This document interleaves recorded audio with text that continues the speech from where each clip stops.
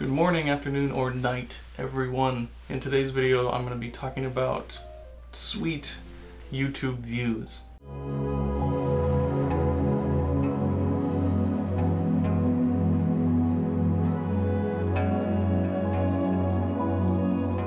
How's it going, everyone? Welcome to E-Dog in Japan. I am Emiliano, or E-Dog as my friends call me.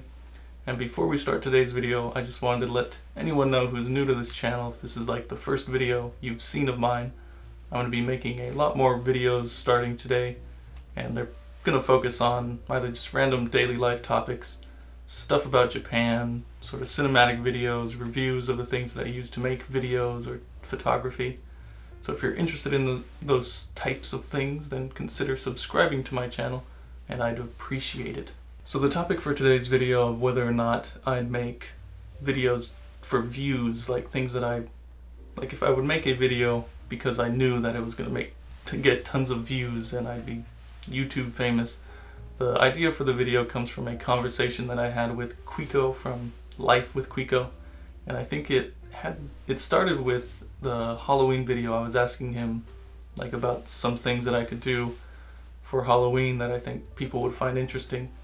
And he asked me whether or not I would like make videos on YouTube just to get a bunch of views.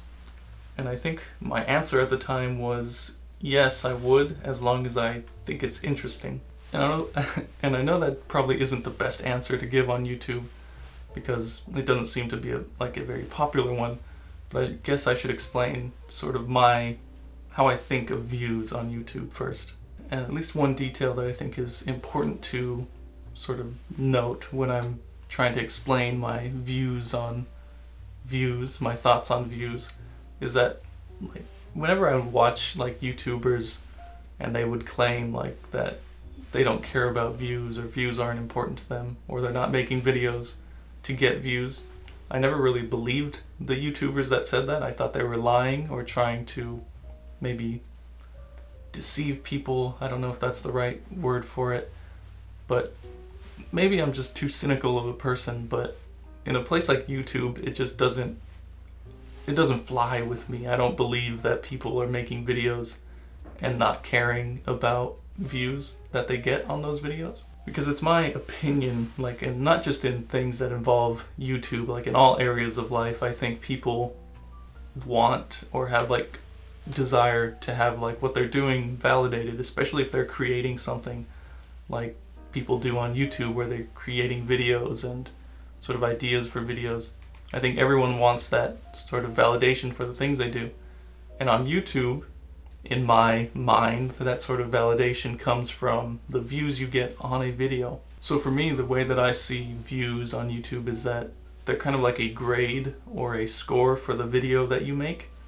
Like in my opinion, and like if a video gets a bunch of views, then there must be some good quality that it has that people want to watch it. And if you put out a video and no one watches it, then there must be something wrong with the video. There's something that's not interesting. People aren't happy with the quality of the video. Just whatever reason, there's something that isn't working for that video, and that's why it doesn't get views. So that is why the simple answer to the question of whether or not I'd make videos to get views, the simple answer would be yes, I would. And that's because when I make videos, or when I'm thinking of topics for videos, like one of the big things that I think about is whether or not people would be interested in the thing that I want to talk about, or the place that I want to go, because I want to make videos that people enjoy. And if no one watches them, then it must not be something that people enjoy watching. And really, I never understood why so many YouTubers are like hesitant, or just they outright deny that they care about views. It never made sense to me, because like a lot of people say, no, I'm making videos just because I enjoy making videos, which I believe people do that. I enjoy making the videos that I make, and I don't get tons of views because I'm like a very small new channel. But I don't think there's anything wrong with like making videos because you enjoy making videos, but also wanting people to watch those videos. It seems like a strange thing to deny. And I guess a more complex answer to the question of whether or not I would make a video for views I think it actually required the question to change a bit. I think if the question was, would I make a video just to get views, in that situation I would definitely say no, I wouldn't ever make a video just because I know it's going to get like tons of views. Which is why when I answered Quico's question I said yes, I would make videos for views as long as it's interesting to me. And an example of a video that I wouldn't make even though I know that it gets a lot of views would be like prank videos, which I see everywhere and it seems like they get like millions and millions of views. Or like YouTube channels that have like really crazy personality people where they wear like hats or smash things or scream a lot. Like, although I'm aware that those type of channels and videos are like successful on YouTube view-wise, I would never make one of those videos because I'm not ever gonna make a video just for views, because I don't want to change like my just natural personality. I'm not gonna pretend to be someone that I'm not for views. So yeah, in a situation where it would require me to change my personality, even if I knew the video would get a lot of views, I would have to say no, I'm not going to make that video. But another example of a situation where I would make a video about something that I'm not super into, but I know it will get a lot of views, because I've been seeing like a lot of thumbnails on YouTube recently of like fan servicey anime channels, and it's just like, I don't know, like anime titties in the thumbnail, and it gets like hundreds of thousands, millions of views. In that situation I would make a video for views because I have a healthy interest in anime titties, and I think the people of YouTube do as well. So that last example was about 50% a joke, but a real example of a video that it's actually a video that everyone was aware of. It was the Halloween video, where I was pretty clear and I didn't hide the fact that I wasn't too interested in making a video of like drunk people in Osaka. Even though people were really interested in it, I didn't try and hide the fact that I wasn't so interested in it, because I don't know, I don't care about drunk people dressing up and going, not even trick-or-treating, just drinking. But I was interested in seeing Halloween in Japan just because I'd never experienced it before. So in that situation, it is a video that I guess I know will get views because people asked for it and a lot of people are interested in Halloween. But it didn't require me to like pretend to be interested in Halloween in Japan, because I was at least curious about what it was like.